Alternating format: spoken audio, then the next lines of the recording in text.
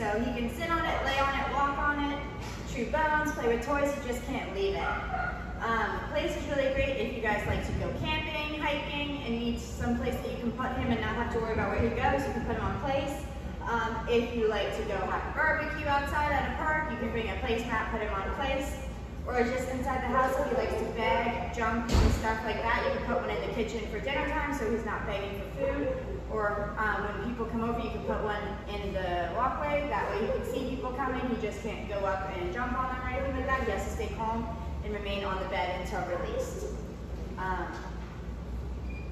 When giving him treats and rewards for doing place, you want to be sure to put the treats directly on the placemat.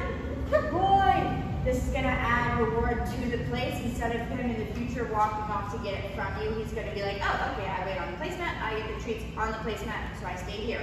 Versus him being like, let me help you out, I'm going to walk halfway, if he tends to get them straight in his mouth. So treats directly on the placemat. If Theo comes off, you can always, one, start with the e-collar, press and hold down the black S button, and tell him no Theo place. If that's not working for some reason, or if he seems confused, you can always grab the leash and correct him and put him back on the place. So he should stay through all distractions. Good place. Good place. Up some treats. Good place. Good boy.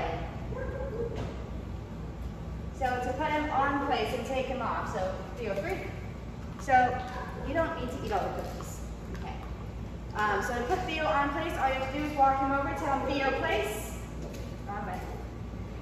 Good boy. You can drop the leash and walk away. Then when you're done with him being on place, all you have to do is say Theo free, and he's off.